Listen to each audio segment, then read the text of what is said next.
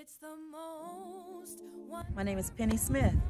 I work in the Division of Human Resources where I've worked for 21 years now. Ever since the inception, 2017, I've been a part of this wonderful experience. My name is Larry Smith. I work at the Real Estate Foundation. The reason I participate in Winter Wishes is because there's so many kids of different ages, and they have a list, I would say, throughout in their minds, you know, approaching Christmas, the things that they probably want but may not be getting and so forth. And Winter Wishes gives me and everyone else an opportunity to fill those wishes for those kids. So I understand the need for children to be recognized and have a great experience at the holiday and all days.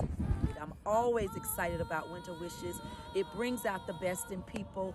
As I watch my colleagues bring their gifts, they're smiling, they're laughing, they're jovial, they're having a good time, they're excited about their gift. They want to make sure they gave the exact thing that the young person asked for. So it gives us an opportunity to look within